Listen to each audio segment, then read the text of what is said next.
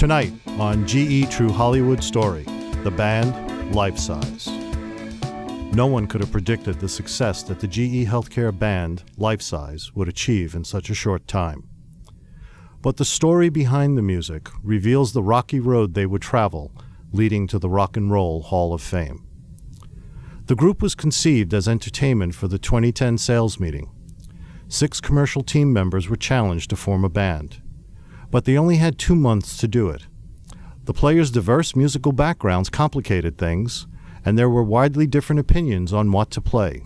This made agreement on song selection a long and winding road. Out of the gates, things did not go smoothly. Practice space was crude, and at times so were the musicians.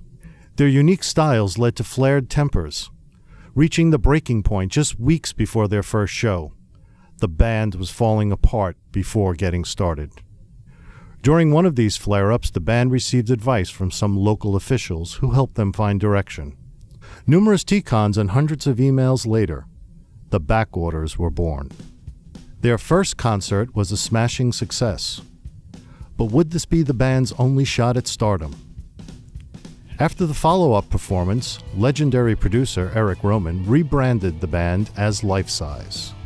This was well received with the fans, launching the band into a series of successful concert tours throughout the U.S. and landing them an invitation to perform at the Rock and Roll Hall of Fame. The group enjoyed success in the media, tabloids, and merchandising. They even launched their own line of action figures, receiving accolades from several GE leaders. I think my favorite track in the whole wide world is I Want You to Want Me by the Life Sciences Band.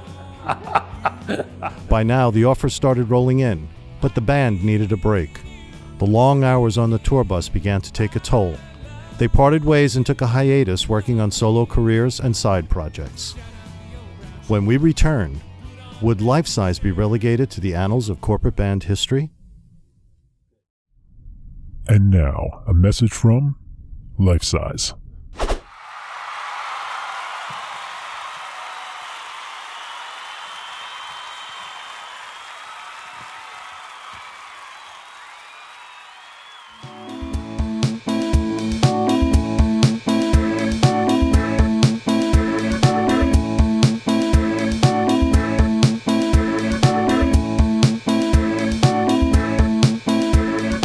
When we left, LifeSize had parted ways, and their future was in doubt.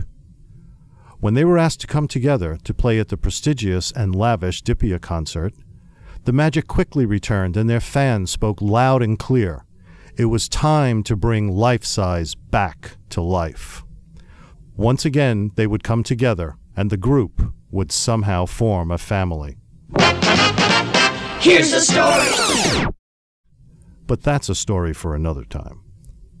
The band's most recent single, Ready to Rock, is rapidly climbing the charts and has become the anthem for GE's Ready to Process global marketing campaign. The band has chosen Hollywood as the first, and potentially only, stop on their sold-out 2012 world tour. Not bad for a musically mismatched group of salespeople. I guess you might say that LifeSize is moving on up. Well, we're moving on up. Moving on up to the east side, on up to a deluxe apartment in the sky. Moving on up to the east side, on up. We finally got a piece of the pie. Jefferson's when I was like